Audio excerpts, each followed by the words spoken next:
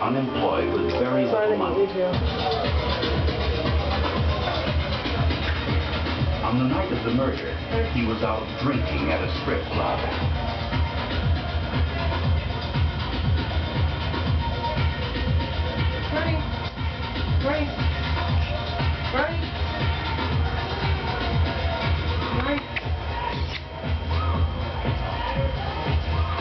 We theorize that Donnie Warren may have met the killer at the Tapas bar where he and his buddies had been hanging out that night and spending money that they probably couldn't afford to spend. Knowing that his mother would not... Don't make him jump on the black cat, though. The cat's really relaxed. It seemed like an easy target where they could hit the source for money and nobody would get hurt. Tips continued to pour in from people who thought they recognized the composite sketch.